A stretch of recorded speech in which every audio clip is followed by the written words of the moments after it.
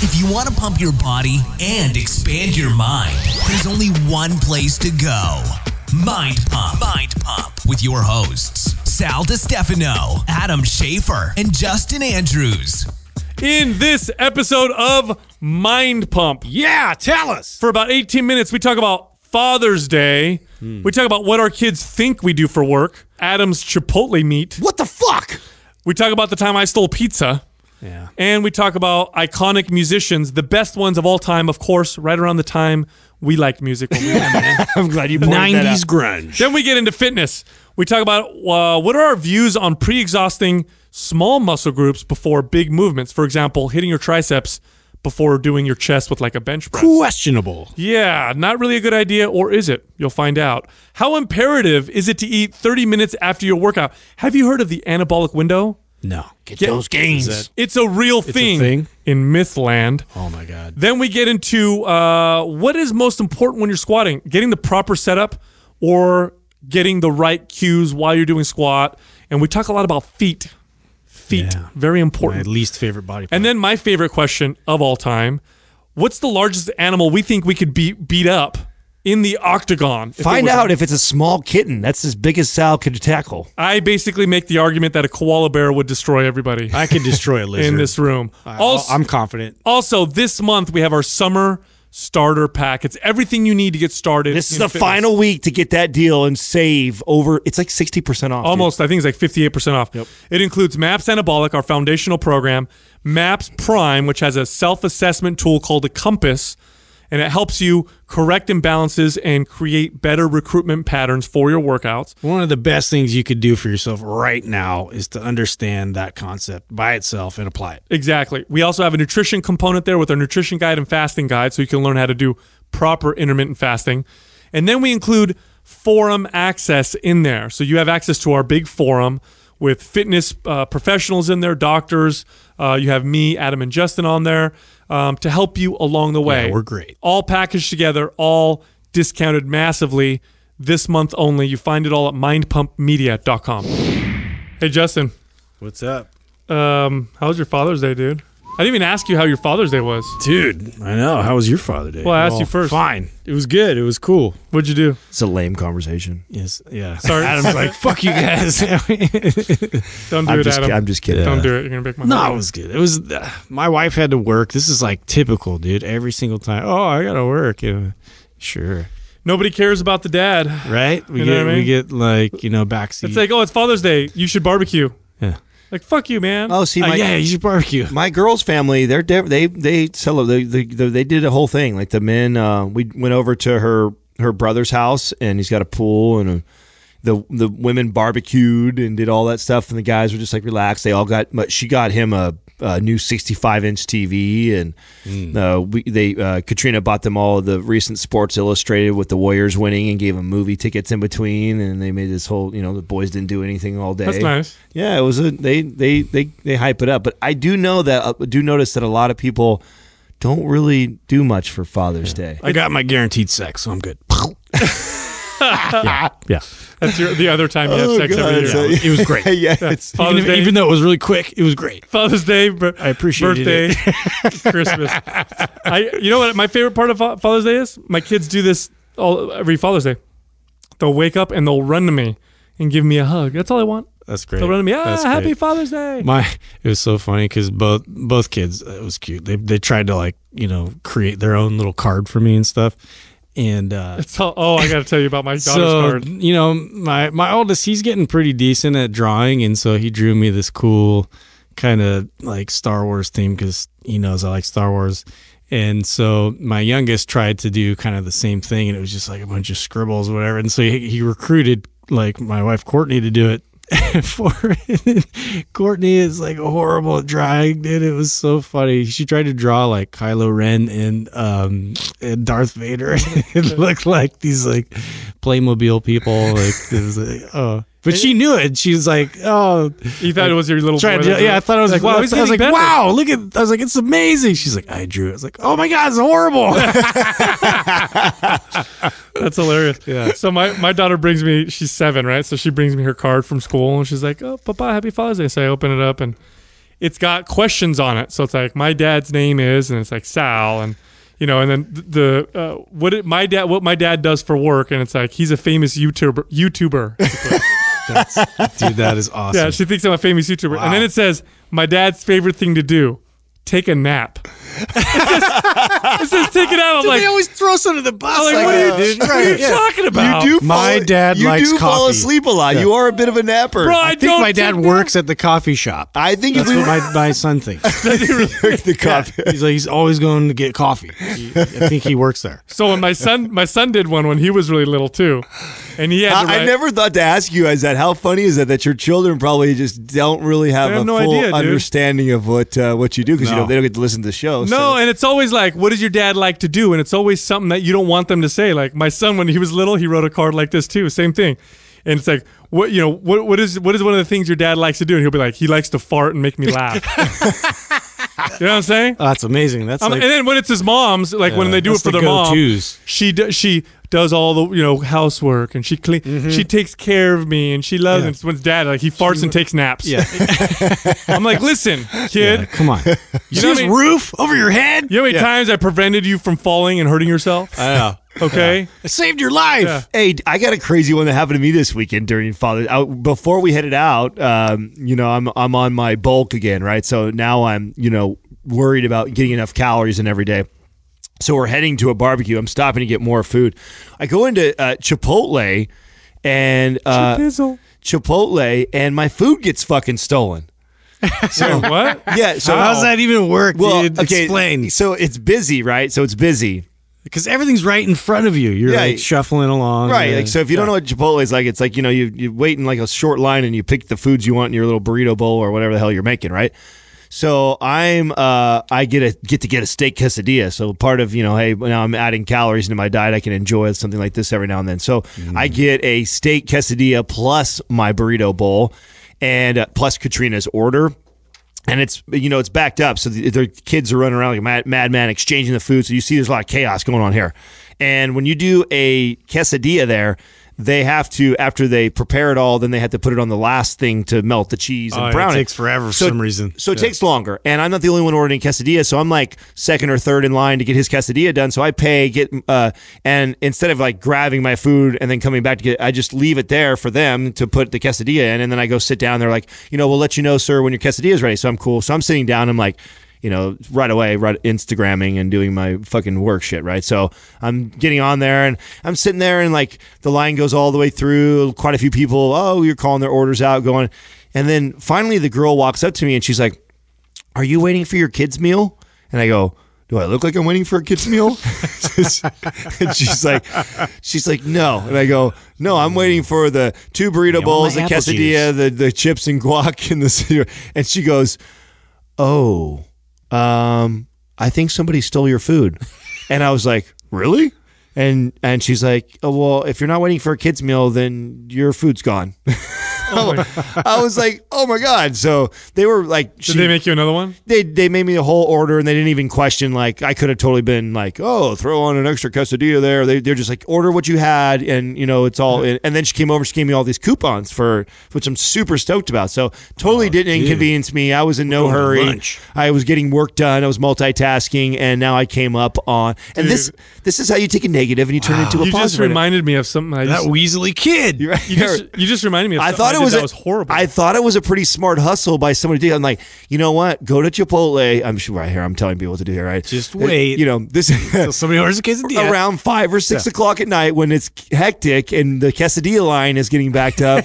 There's lots of bags there that anybody could probably walk up and grab. Or you just go up and be like, see that bag over there? Like some of the to-go orders, and you're like, yeah, that's me. Yeah. That's mine over there. The burrito. Mine. Yeah, the burrito. Yeah. There's only a few things you can order. Well, how many times? You're going to get it right. You know what I mean? It's a chicken burrito. Yeah, it's a burrito. Yeah. No, dude, you just reminded me of something I did that was horrible it's eaten away at me forever. Oh, God. Get it out. Just reminded me. Get it out on therapy radio here. All right. I'm going to make my confessional. My very first job, this is horrible. I think one of the only few times I ever stole. My very first job was actually, it was. My very first job was I was a dishwasher at a pizza place. Right? Horizon, where Pizzeria. you saw the infidelity in front of your face. That's right. Yeah. So, hey, I don't feel so bad. Thanks, Justin. that. Only if you're Fuck you guys. You cheated on your wife. Yeah, exactly. Assholes. Only if you're a longtime MP listener do So you pick up on that one. I felt really bad because this is something that I did a few times. Is I would have my girlfriend call in an order, and it was always a medium all meat pizza, and then nobody would pick it up, so it would be left over. And inevitably, at the end of the night, when I'd close up, throw it away. they'd be like, Sal, someone didn't pick up a pizza. You want it? I'd be like, sure. I'll take that Weird. pizza. I did that like 3 times, dude. I stole 3 medium all meat pizzas. I think they were catching on when it was the same hustle. one. You know what I mean? Always during your shift. Yeah. It wasn't something For like, some reason, someone doesn't pick their order up when on Sal's Are you shift. sure they didn't have pepperoncinis on there? You sure? No. Yeah, you know when Sal starts. He's like articulating. Yeah. No, I think it's supposed to be extra crispy crust. Actually, wait a second. Sure that They person did. ordered. Yeah, They did ask for that. Extra Actually, cheese. now that you say that. Damn it. I feel really bad about that. That was my very first job. I did a good job too. Even if you subtract the pizzas that I took out of a that. hell of How a much were you dishwasher. getting- how much were you getting paid washing dishes? So- what's the least amount of money you guys made And is per that hour? why you didn't want to do legitimately, that? legitimately, it can't be So, like your dad gave let you me think. $5 an hour. What was the? So let me think, because my first actual job was working with my dad, but I don't count that. Mine right? was This is $4.50 an hour. I think that's what I was. I think I was making $4.50, but it was cash under the table. So I got paid. I don't know. Oh, I shouldn't have said that, huh?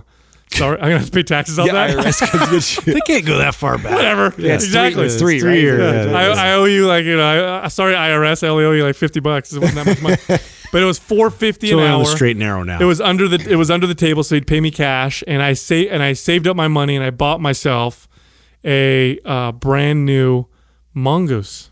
Oh, mongoose. Remember the mongoose BMXs? Of course. Are you kidding me, dude? Come on, this is the guy who likes rad. Yeah, bro. exactly. You don't like rad? Come on. And you have a mongoose? Yeah, I did. You had like the primo bike? I did, bro, and I could do on the mongoose. Here's the extent of my trickery. A wheelie with a bar Could you spin. front hop? Just a bunny hop. That's about it. I can do it. I could make it up a curb. Impressive. I can make it up a curb sometimes. Sometimes I'd fall. Yeah. But that skill came in handy one day when I was running away from a bunch of big dudes that want to beat me up. I bunny hopped on a Are bunch you of sure curbs. the Karate Kid, it was about you, wasn't it? Yeah. I was Danny LaRusso. Oh, I got one for you. Did you know this? I feel like an idiot that I didn't know this. The movie Iron Man. Do you know who that is based off of? Iron Man? Yes. Like the entire comic book series? No, like the movie who they used to base the character Oh. Tony Stark, who Tony Stark is based off. Elon Musk. Yes. Yeah. I did wow. not fucking know that. Yeah. Well, Okay. Interesting. Iron Man. They actually based it off Elon. Yes. The movie. Yes. That's stupid. Well, you know why it's stupid? Not the character Tony Stark. So look But at it more- Elon is not like that. Elon's a Yeah, nerd. he's not an asshole. well, all over in Tesla, I guess they have all kinds of. So I know that they call him that because he's this super smart, like billionaire guy, but he's not like Tony Stark. He's not like this, like dude that gets all the chicks, and he's kind of a nerd. Like, Yeah. Elon's kind of a. So we think. He's a super smart. Hold on, don't get me wrong. I'd hit it. Like, don't get me wrong. Elon is my freaking. He's my bagging hero. ass. He's a Yeah. badass, Yeah, but he's not. So He's like, I'm flying everybody to I Mars. was being and I'm enlightened by an banging chicks. employee there, just this past weekend, and I didn't know that. I've never heard that. In fact, Well, here's another little piece of trivia. Do you know who they based the character? What's his name? Johnny Depp's character in Pirates of the Caribbean. Who he based that character It off was of? Keith Richards. Yeah. Yeah, and then they ended up having him in like the third or fourth movie. Yeah, because when they told him that he was going to be the main dude in Pirates of the Caribbean, he was trying to dream up of what he would act like, and so he just gave him, mimicked like, Keith dreadlocks. Richards. Yeah. Keith Richards. Yeah, all just and if you watch it, you're kind of like, oh kinda fuck, he does heroin-y. it. Yeah, and he's got the and he's got the dark eyeliner and shit. oh, that's Like funny. him. Now I Isn't got to that go back crazy? and look at some old Keith Richards God, stuff. man. It was brilliant. Yeah, I mean, he just created that character. They don't make musicians iconic like they used to. I'm just they just don't. Yeah. Like Slash. There's Dude. like Slash is a flea. Find me who another could pull off Slash that look? Yeah, You know what come I on, mean? dude. That big old curly fro and I don't know, dude. top I think, hat. You don't see cool. That is a instrument- crazy combo. You don't see cool instrument players anymore that have their own Well, thing. by definition of what we call cool, right? Because you could debate, It's all fucking you could debate and argue keyboards that and electronica. nobody's like more famous than like fucking Kanye, What the dude. fuck is Kanye's that? caused more fucking shit in Let's play publicity instruments again. and is like will be iconic whether we like it or not. You know He what I'm is, but saying? what I'm saying is like you have a band, right? And what you always recognize from the band is the lead singer, but there's no cool like drummer or like Oh, They're I all get- dependent on lights and shit to do like, all the like hype for back them. in the I day, get- like I get they what were you're saying. characters. I get what you're saying. Like Slash was a character, Flea was a character, Neil Yeah. Peart, the drummer from Rush, like, Yeah. you know, he's like fucking iconic. Like I can't think of any. Maybe Les some- Claypool from Primus, one of my favorites. Yeah. Is there anything like that now that you can think about? I mean, are we counting like Maynard for Tool still and people like Ooh, that? yeah. Like, I mean, That's still but old, though. Yeah, it is old. And what's crazy? So talking about that, because shit has become. I mean, Kelly Clarkson. so if you've watched Tool since the beginning, Jeez. if you watched Tool since She's the great. beginning to now, so they got a show coming up this week, right? Maynard now sits back in the dark. So he used to be this iconic. It's about him. He's so goth. And now he takes the spotlight off of him and he sings the concert, which for a spectator it kind of sucks because Maynard used to be fun Yeah, to we watch. like him, yeah. because he is such a character. But a part of that is his maturity of playing in the band for as long as he has to not needing that limelight anymore, and so he actually intentionally stands behind the band when he actually plays. It's just Did you know that? That is that's kinda strange. That's crazy. Yeah. I think it's maybe because you don't have as many like bands. You know what I'm saying? Like No. you used to. I mean, you do though, right? Like kind of. Yeah, I don't know. I think It's it's a just- false statement. But like Tommy Lee, like there's They're just another different character. now, that's you know what all. I'm saying? Yeah, but here's what I got to caution you right now because this Maybe is because I don't pure know anybody now. speculation and yes, Yeah. Right now, some 25-year-old kids are rolling their fucking General. eyes right now, Yeah. and because all these names are flying through their head. well, about, look at the Warp Tour. Dude. Like, the Warp Tour is like crazy now. I don't think someone could be more iconic looking than like a Lady Gaga. You know what I'm saying? Like somebody who does shit like that. So for us, you're connecting to our generation in music because you're so disconnected from music. Lady now. Gaga's like punk rock now. Yeah, it's pretty fucking Yeah. rad. You know who had a crazy drummer was Prince before he died. I went and watched one of his concerts, and he had a drummer that went on a drum solo for a long time. And the dude, his hands were moving so fucking fast. I'm not exaggerating. I thought for sure he was gonna catch fire. Like he was moving so fast. I'm like, there's no way. Like my arms would. Dude, build up remember so- when that was a thing? Like you would, I remember even somebody had the balls to take a drum set, lift it up like in the air, and then was like spinning them Neil Peart. like upside down.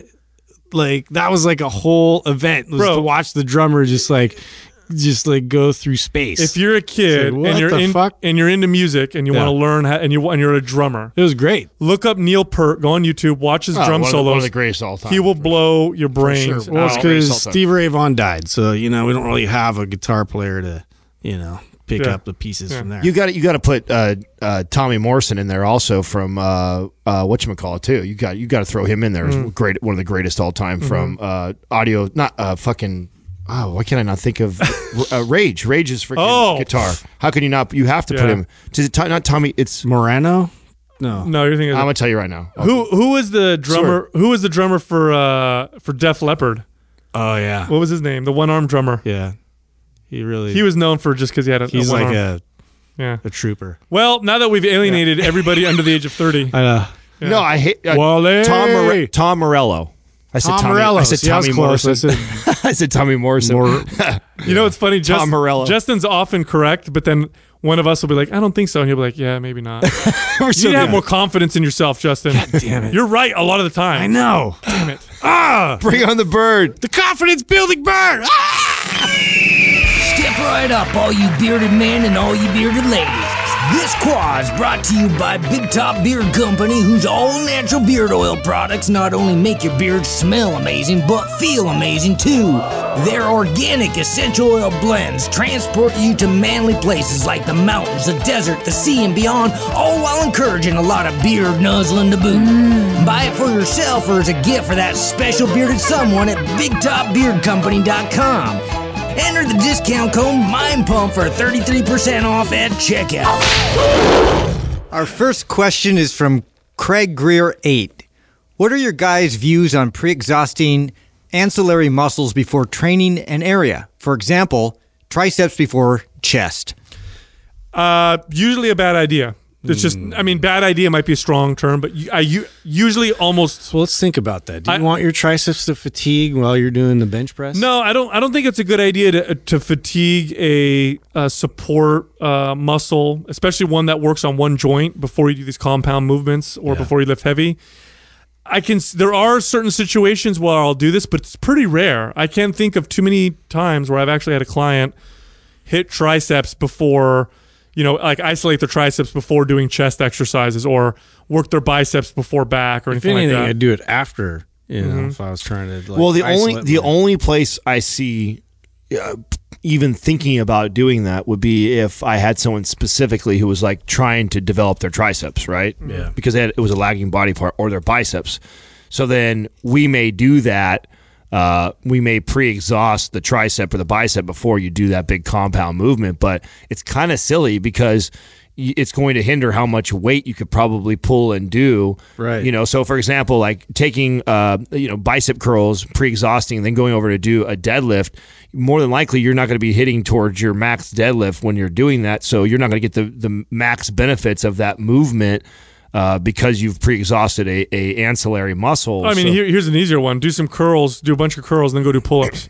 And like how many pull-ups? So how effective that is. But it will get. I mean, you want to blast your biceps. I mean, I guess I guess if you had this great impressive back, but you had these terrible arms, like you had then maybe I would do things like that. Well, if you want to look impressive for like a couple minutes, you know what I mean? That's the way to go. Get that arm pump. Oh my God, my arms are going to explode. I can see. So here's it's funny. I actually kind of do this with something, and I do this with my calves.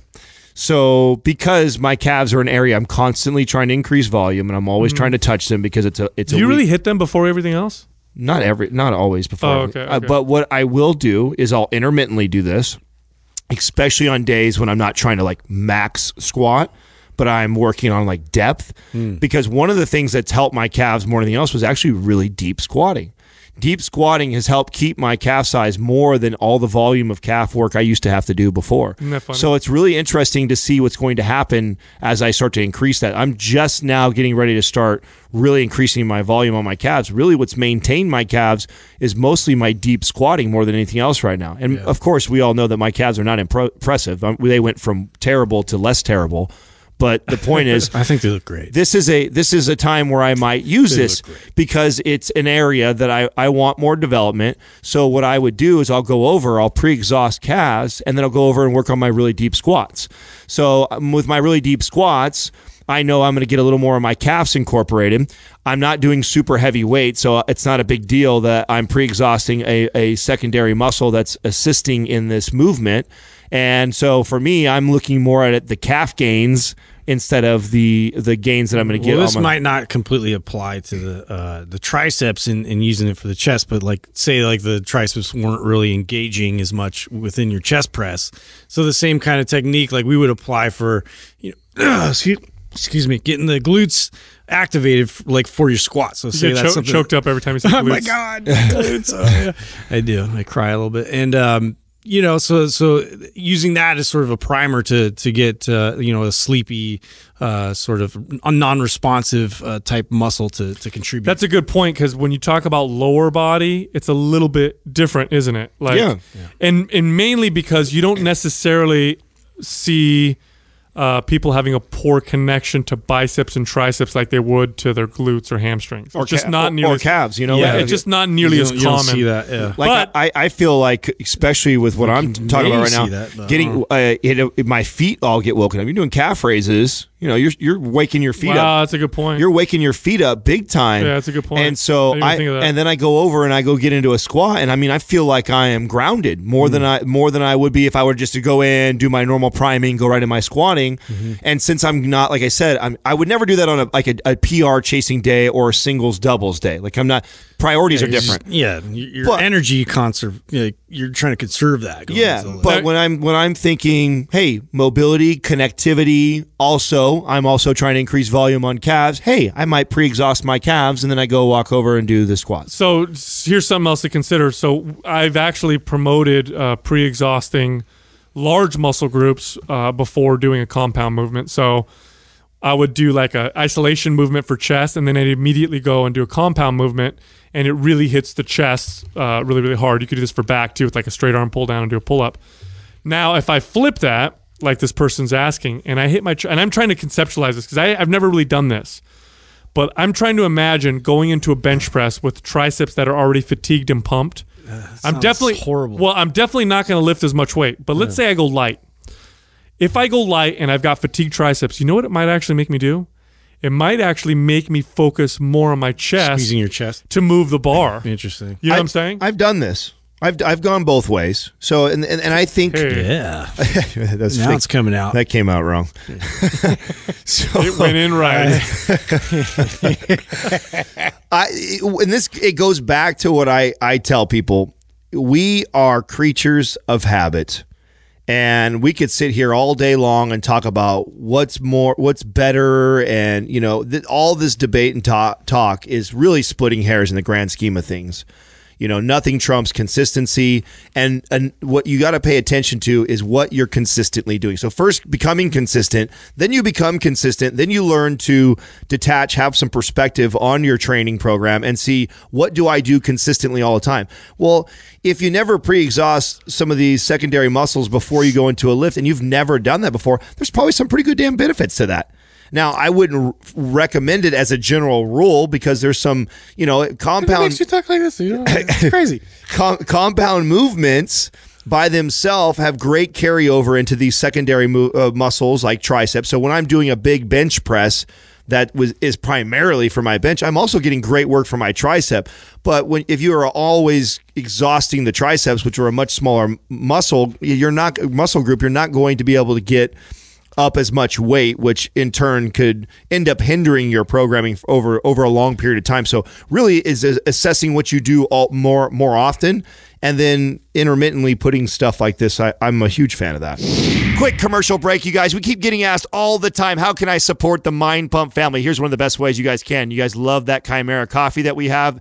Chimera Coffee with a K. You go to chimeracoffee.com, put in the discount code MindPump for 10% at the checkout. Also, if you guys want to know how I have this luxurious beard and you want one too, go to bigtopbeardcompany.com, put in the discount MindPump again, but this time for 33% off. Also, if you guys have not tried Ben Greenfield's new bars out, they're fantastic. If you want some, go to bengreenfieldfitness.com/naturebite, put in the code MindPump and get 10% off. Go check it out. Lucas Hunt 10. How imperative is it to eat 30 minutes after your workout in order to hit the anabolic window? Can this limit be stretched? Anabolic You will lose everything! window. Get your shake! Holy shit! The anabolic window. What a great marketing tool to sell. Yeah. I mean, the urgency behind it. Yeah, like if you eat protein right after your workout, that is going to maximize muscle building. And if you don't, you're missing out on a lot of growth. And, hey, what's convenient at the gym right after my workout? A shake or a bar. Yeah. So, pre-made. The science actually shows that there's no real benefit. In fact, if you really break it down and really analyze the science, the anabolic window lasts like 6 hours. Like it's long. Yeah. It's quite a bit after your workout. There's really no need to eat right after your workout unless you plan on working out shortly again later on during that day. If that's the case, then you want to replenish glycogen and stuff a little faster, eating right afterwards. But otherwise, it doesn't provide any extra benefit. What's your guys' theories on the digestive process with that? Like when we're right after a hard workout, do you think within that 30 minutes, do you think that there is a faster digestive process that's happening because your body is all glucose depleted? Yes, right. Well, that if you stretch that you still would be though, so that wouldn't really change. Right. I'm thinking more along. My CNS is ramped up. My heart rate's still probably beating at a harder rate. So my body's still working. Like you're more receptive to. Yeah, and I'm empty. So it's like, okay, fueling that. Could that speed up the process of digesting this food versus letting myself completely calm all the way back down 2-3 hours later having food? What's your thoughts on that? Exercise activates the sympathetic system, which is the fight or flight response, the catecholamine release, norepinephrine, epinephrine.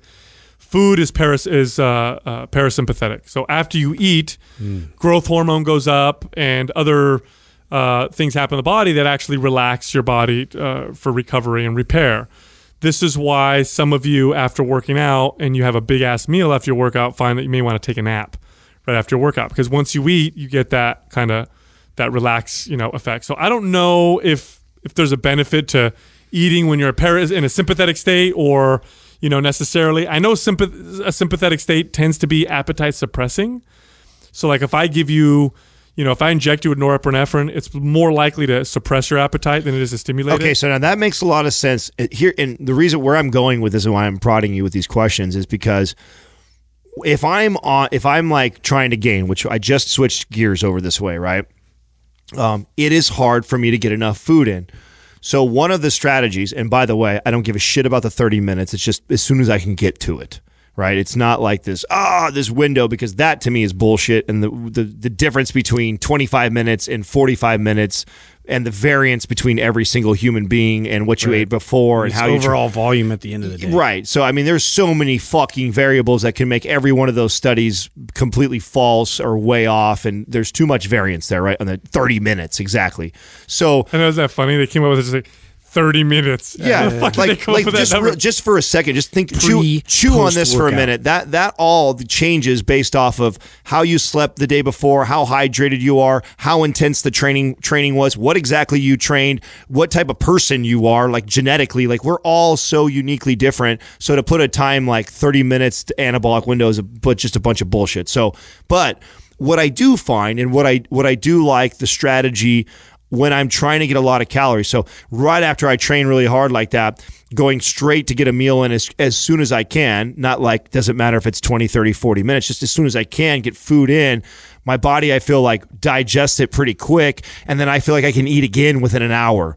And when I'm somebody who's trying to get more calories in for the day to gain size, I find that very helpful for me and beneficial. And now the reverse is true when I'm trying to lean out. Now, my priorities shift when I'm leaning out.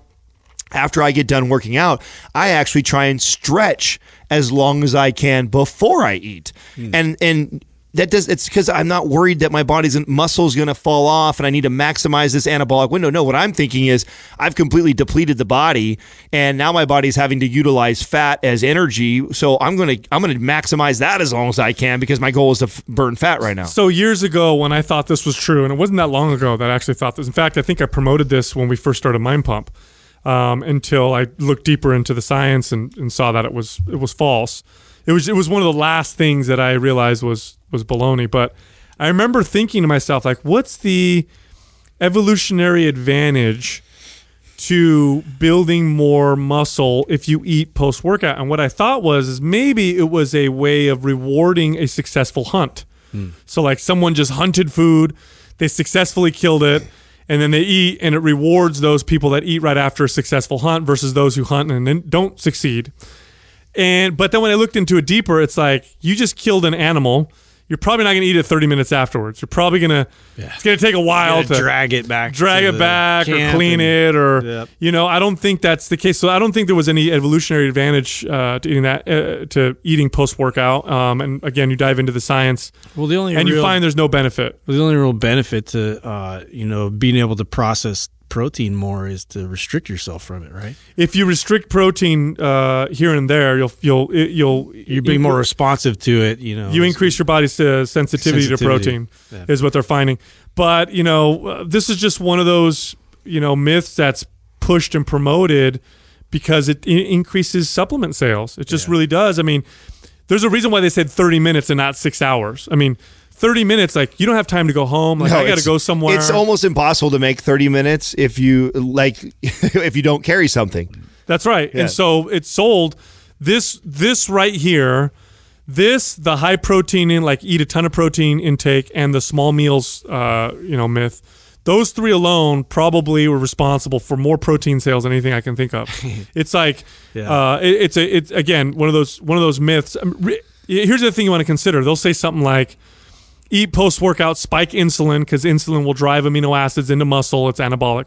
Well, you know what's inversely related to insulin is growth hormone. Yeah. So you may get an insulin spike, but you're going to smash down your growth hormone spike. Exactly. And growth hormone is also fat burning and anabolic.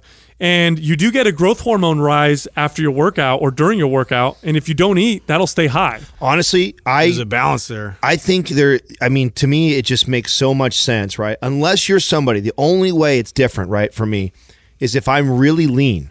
If I'm really, really lean and all I'm doing is trying to eat, otherwise I see huge benefits in having a hard workout and then stretching out how long I can go before I have to eat. I never eat post-workout, and one of the reasons why I do it is not because I'm trying to burn fat or build muscle. I just feel better doing it. Like, I have energy post-workout.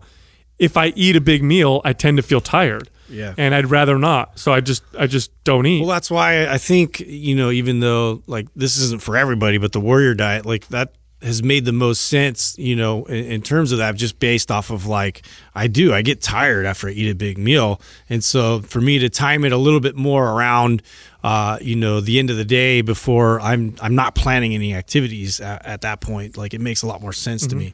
Well, I do want to defend, though, and this has nothing to do with the 30 minutes. The one problem I have with stretching the meals out, being a guy who's 220, it's harder to get your calories. It is. It's harder for me, and in particular, protein. Like, and I've discussed this before that, I know I can't be alone on this.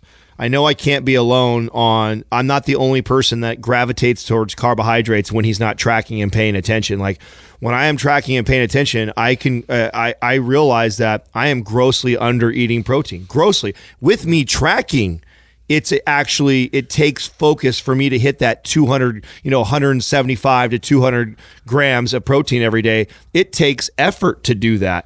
That's with tracking. So I know damn well when I'm not that I'm grossly under eating it. So, timing food and getting things in, like, for me, like, that's where the strategy is, like, where am I at in my day with hitting the targets that I need to hit for my body? That matter. That trumps. Well, and I think that's kind of the point, like, where people are seeing benefit is that they are consistent in their rituals of eating. And it's not the window of that. Thank you. That is that was the point I'm trying to get across. You know what they did? They've actually created another meal time. Think about it. And if you're in fitness, your go-to meal times are right after workout, breakfast, lunch, post-workout, dinner. Those are like your go, and the post-workout meal is like whenever you work out, and it's usually some kind of a supplement. But fuck me, that's really brilliant of the supplement industry, because just like the food industry did the same thing. They created meal times, and then they created meals that we associate with those times. So we have a whole category of foods that, like, you can't go to, if you go to a restaurant at dinner time, the odds of finding pancakes and eggs on the menu is very low, because that's a breakfast food. Or, vice versa. You go to find a restaurant that's open at 8 a.m. that's going to serve you, a burrito or something something that's a dinner type of, like, roast beef or something like that. It's not as common. So I'm going to start a restaurant that all foods all the time. Yeah, all foods all the time. Here, the last thing you want to Salisbury steak. Right on your For kind breakfast. of so gross. I know, so gross. Right along the lines of what you were saying, Adam, is that people don't realize that food makes you hungrier. Like, when you eat, you tend to spark your appetite. When you don't eat, you tend to lose your appetite. And that is what I'm trying to get at with the right after the workout I eat, I then find that I can eat again within an hour. Now when I stretch it out, I get great benefits of burning fat, but then I also feel like my appetite starts to suppress, which is awesome when you're when you're trying to lean down. So there's advantages to both. And these are little types of strategies that personally I implement into my eating. So I don't get hung up on the 30-minute window mark as much as I am paying attention to what is my current goal. Am I heavily focused on building, or am I heavily focused on leaning my body out? And whichever one I'm more focused on would dictate how I schedule this eating. And if you're somebody who's like Sal, who is likes right where his body composition is, has great balance in his eating, then really it's about how you feel. And what makes you feel good, and that's your priority. I like to speak to the people that are trying to make body composition changes, which I think is important to preface this whole journey that we're watching. This dawned on me as I was moving to the bulk right now, and it's fucking hard for me to bulk. I don't want it. My body does not, and I think that's important for people to understand that, I personally love to be 225, 230 pounds because I feel massive. I fill out extra large shirts. I like to walk in a room and my presence be felt because I'm that big guy. Like, I like that. I'd be lying to say I didn't like that. But I tell you right now, my body doesn't like that. My body would much rather be at about 195 to 205 pounds. And when I'm trying to bulk, I'm going against that. So I think it's important that people know that there's these strategies, these things that I implement into my routines that I wouldn't be following if all I was doing was intuitive eating and intuitive training and just trying to be overall healthy. So there's different populations of people that we're speaking to when we talk about different topics. Mind Pump in general is like a health, wellness, podcast where we're trying to talk to the masses. But there are individual variances with that because some of you have goals. Some of you are 180 pounds, probably don't belong being more than 190, but deep down want to be 230. Like, I'll share with you what it takes to do that and some of the habits that I have implemented in order to do that, but also understand that you need to recognize that your body may be telling you that isn't also ideally. If you have to start to schedule things like this to get to a certain size. Well, dude, I remember working out at Gold's. I'd see dudes lift and literally go in the locker room and come out with their Tupperware and eat in the gym. Yeah. Because they had to eat right after the workout. Oh, yeah. I remember thinking super paranoid. Yeah, I remember thinking you could just go home and eat. You don't got to eat on the bench. Stay here. Yeah, exactly. Well, I used to see that that's very popular in our gym because we have so many pro competitors. And I used to see that, and it was mind-boggling to me when I knew they were trying to cut and lean out. I'm like, wait a second. You're trying to lean down right now. You're 7% body fat, trying to get even leaner. You just trained the body. You're already kind of in a caloric deficit, but you fed before. You just trained. You probably depleted your glycogen stores to about 80, 90%. And then now you're going to refeed right away when really you'd be way better off extending that period for another hour, 2 hours. No, they'd rather do an hour of cardio. Exactly. Cut out the post-workout meal. Yeah, and this is what you would see. You would see this with competitors. So if you're a competitor and you're listening to this is foolish. I would see them go to the locker room, refeed because they want to make that anabolic window food, and then go get on the treadmill. And then go burn for an hour. Like, what? Yeah. What are you doing? You're trying to lean. Why? Why would you refeed and refuel everything and then go back? Like, you just that just doesn't make sense to me. Every movement needs energy. Just boggle me. And so this is very, very popular. I know that I probably lost a ton of people that are just your average Jane or Joe trying to get in shape, but this is a huge epidemic in the fucking competitive world. Bearded Iron 25. What is potentially more important when squatting? Getting the proper setup or thinking of cues during the lift? So I wanted this question. And the reason why I wanted this question was I actually just had a really deep conversation with Katrina this weekend when her and I were working out in here.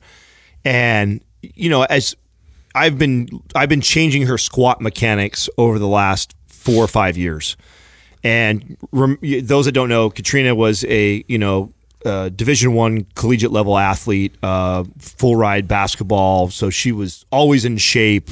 She had good mechanics when she squatted for the most part, but good mechanics by standards of old training that old trainers would teach, which is 90 degrees, toes straight, right down to 90, whatever type of deal. But she used to be extremely quad dominant. She had these unbelievable, gorgeous legs, and she had a small butt in comparison to the size of her quads and legs. And I would tell her that, you got this sleepy butt syndrome and you're very quad dominant. It's because of your squat. So long story short, we've been tweaking her squat, and she's got an incredible squat now, but she was just giving me a hard time because almost every time she squats, I still have something to critique her on. Yeah. And I explained to her that this is kind of a process, and it's like a skill, like a golf swing. Like, you're not going to have this beautiful golf swing the first even 100 times you do it. It's going to take time and practice, and each time you're making subtle little cues and little tiny tweaks to it. And for me, what I told her, I said, when I teach you all these different cues, I actually really want you to hone in on the one that when you apply it in your squat, you feel the biggest difference, whether that be in strength or no pain or greater depth, whatever that cue is. And then focus on that cue until you cement it in, until it becomes routine and habit. And an example of this with myself currently right now. So as I got deeper into my squat, the part that starts to default back to a bad pattern is the rounding of my upper back. So I lose that thoracic connection back there to where I can squeeze my shoulder blades once I hit really, really deep. So for me, that is I get locked into my squat. I've gotten good habits on my step back, my dropping the hips and knees at the same, like those I've now cemented in really well. But now when I get to the bottom, I lose that connection back there. So that's really all I'm thinking now when I'm squatting. I've moved on from the other cues because I've cemented those in really well, and now I've found a new cue that I notice the greatest change when I'm heavily focused on. Does that make sense? Yeah. How do you guys? Yeah, as far as like what stands out right now is the major sort of totem pole priority for, this is a striking sort of an imbalance, and here's how I can get this to contribute to this lift. Like, I mean, I went through the same process with Courtney, like being quad dominant and making sure that all these checkpoints we established, but for the priority for me was like back supporting. So adding load to her back, like there's a compromised position like in her lower back. So just the activation of the core and the bracing component pre dropping into position was critical. So I harp on that cue like constantly with her, and so to bend the bar and to brace and squeeze and get that connectivity, that deep core connectivity, especially when she gets down into the low position, because at that point it's like a lot of times you rely on your joints and you rely on that sort of set position to then now transition and go back with the weight back up, whereas like I need that connectivity. I need you to be still responsive with your muscles to contribute to this, because we're teaching them how to respond correctly, and then this is going to save your back. One cue that I think can do as much harm as good, and this I just learned this recently, is when you're telling people to sit back. Oh, yeah. Sit back, sit back, sit back. And after talking to Jordan, Muscle Doc, he was explaining how, you tell people to sit back, and what ends up happening is they get this, they go way back on their heels, their toes come off the floor, which I see a lot. I see this a lot with people who are trying to squat right, not with people who are just squatting, but you'll see people sit there and try and do it right, and their toes will actually come off the floor, or one of their toes will come off the floor. Because they've been told to sit back on their heels. Sit back on their heels, and what they'll do is they'll put their pelvis in an anterior tilt excessive. And one of the complaints that you'll hear from these people is that it feels like their hip flexor's catching. When in reality, it may be a hip flexor because they're going in such a strong anterior tilt at the bottom, the hip flexor is contracting really hard to get in that position. And the second thing that may be happening is some hip impingement. And so Dr. Shallow is like, look, just squat, like bend the knees first, actually. Don't sit back so hard. Like that cue, you have to be really careful with, because it can actually cause problems. And I have 100% run into this with clients in the past, where I say sit back, and then those are the complaints I get, and I see their feet doing the same thing, where their toes come off. Well, this is close to home for me also. So if you watch my old, and we talked about this earlier, right? My old squats, this was me. I used to sit back first, and I always thought, I'm a really tall guy. I have got these long levers, so I need posterior. I need to slide. I need to slide my hips back first before I drop in, and that's how I used to squat. And in fact, not that long ago, I was still squatting that way. It wasn't until I really worked on all my mobility, and then as I got better with my squatting, I was like, no, this is like I'm dropping in the hole. The only time really you set back a little bit is if you have a low bar squat, right? If you have a really, really low bar squat, the first initial movement will be slightly back and then down. Yeah, and if you have issues activating glutes, it's less about sitting back and more about getting your glutes to fire. Yeah. So, doing priming properly, strengthening those hip extending muscles, and then your squat's going to look a little more natural. The other thing, too, that I've noticed that is probably the number one problem with people's inability to squat is their feet. And, I'm saying that now, and this is completely had you asked me this question a year ago, I would have said it was this is earth shattering. I would have said it was all paradigm for us. Dr. Brink influence on us for sure, because I was never somebody who was that. Now I look at people's feet. That's all I look at. Well, so I was thinking about this. Right? So when you're a child and you're growing up, there are certain patterns and ways you develop that become hardwired. And I'll give you, here's an example. Like a child can learn several languages and not have an accent in any of them. But if you have an adult learn a new language, they'll learn that language, but they're always gonna have an accent. And the reason why is because the brain actually hardwires certain pathways that really don't change once you're a certain age. It's very moldable and very plastic. That's a really good analogy because that's very similar to biomechanics. So, right. So if you look at our feet, unless you grew up in a hunter-gatherer tribe, our feet are fucked up, and they're permanently fucked up. Permanent. I don't care how much fixing and working you do on your feet. They've been supported our whole life. They will never reach what their full potential could have been had you done this as a child. Had you stayed connected. Has you stayed connected. Now, that being said... Your feet will forever have an accent. Dude, for sure. Like, I'm telling you... a southern accent. Take your shoes off and your socks off and look down at your feet. One of your toes probably doesn't touch the floor when you're standing. You may have your big toe maybe turning in from the shoe. If you're a big person with big feet, your feet are likely to be really fucked up. Pay attention how often you see your big toe will have a big callus on both sides. That's from pronating. It's just our feet are really weak and fucked up, and that has completely altered the way we walk, sit, squat, like do everything. And so I've noticed for squatting for myself, like the biggest changes I've made is through working on my feet more than almost anything else.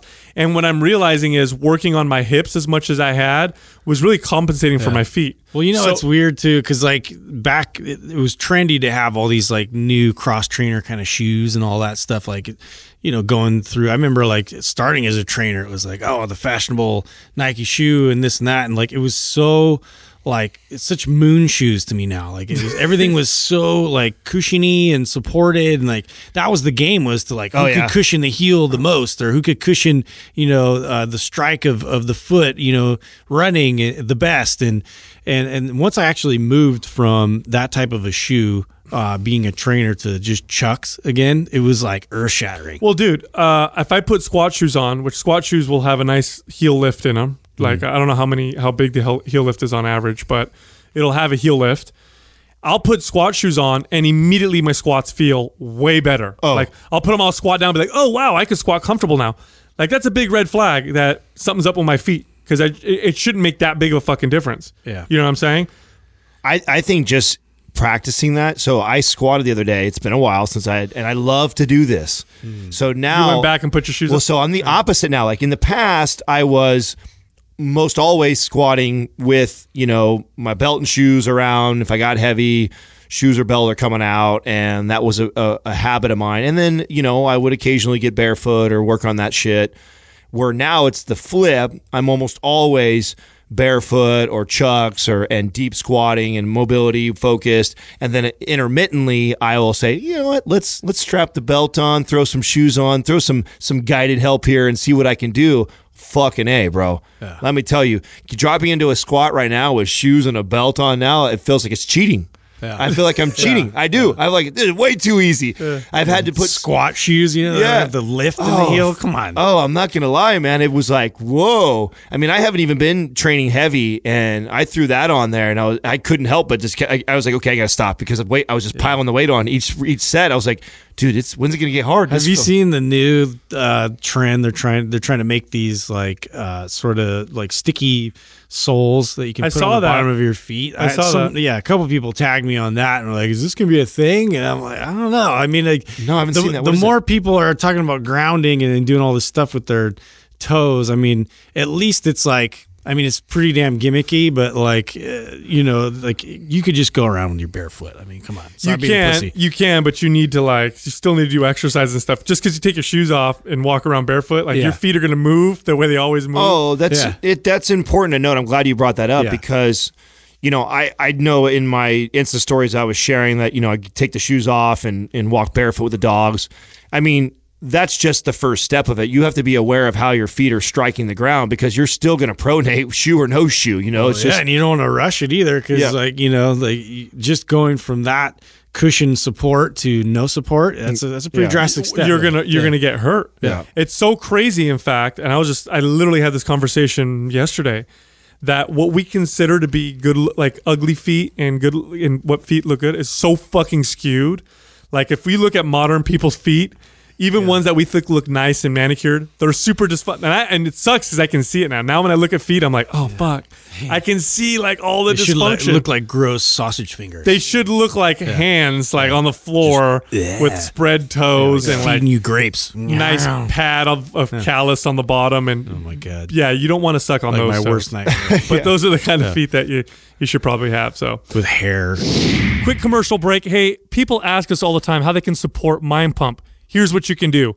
You can go to www.brain.fm/mindpump and get 20% off Brain FM for meditation or focus. You can also go to audibletrial.com/mindpump and get a 30-day trial plus 1 free audio book.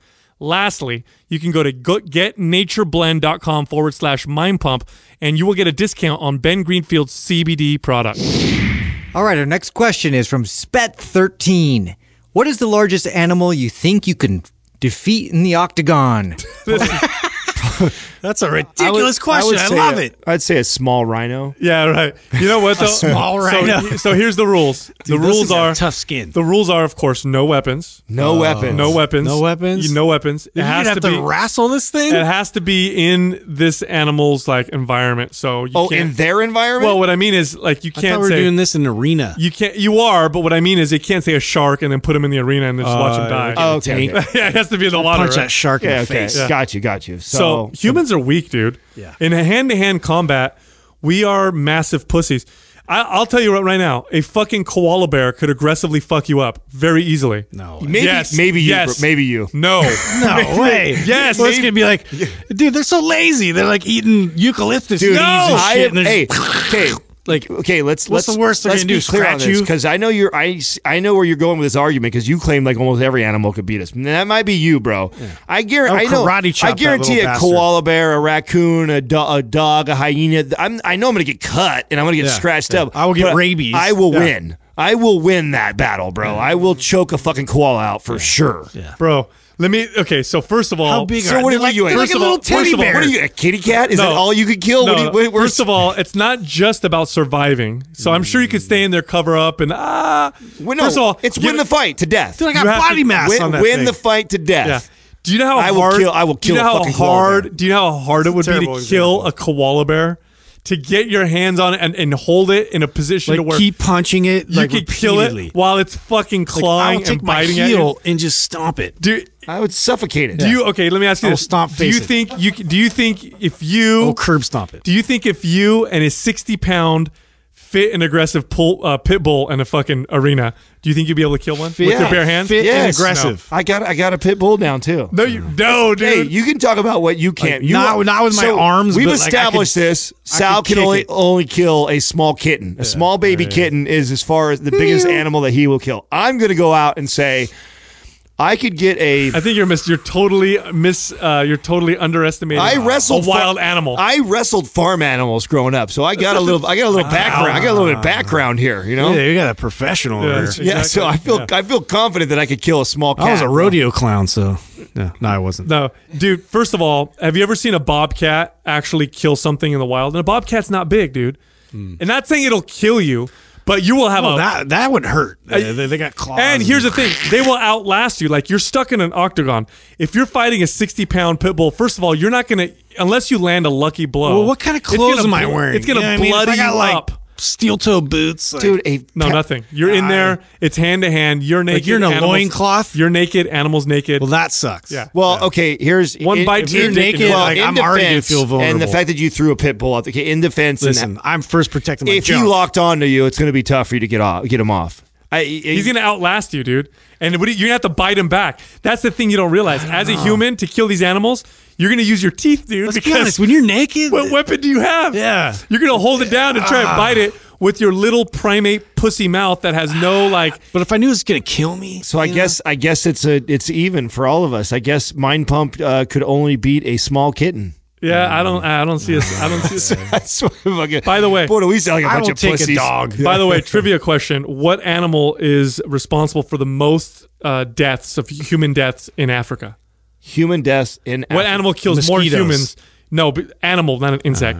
What animal kills more humans than any other animal in Africa? Think of all of you have elephants. you have Hippopotamus. hippo. By Boom. far. yeah, they're By nasty. far. Boom. They are fucking. Super aggressive. Dude, I watched a video of a hippo. I just Nat remember hearing that. Nat Geo'd you, bro.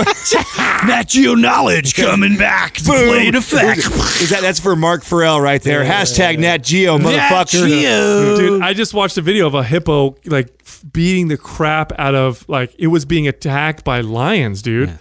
By lots of I watched lions. the same one. And it was beating the shit. shit out of a crocodile. It was like 15 of them, and they in order to Bro, kill it killed one of them. They do kill hippos, right? But it takes like literally 10 to 15 lions, and they're not always successful. No. Yeah. No, hippo They will kill you. corner them at nighttime. Ugh. He's crazy, right? They're mean motherfuckers. All right, well, check this out. Go to YouTube, look up Mind Pump TV. There's a new video every single day. It is a library of exercises and information. Library. And it's absolutely for free. Yeah. Also, if you want to ask us a question that we answer on these episodes, you go to Instagram, look up Mind Pump Media, ask a question underneath our Q&A meme, and if we like it, we'll ask it on this episode. Also, we have personal Instagram pages.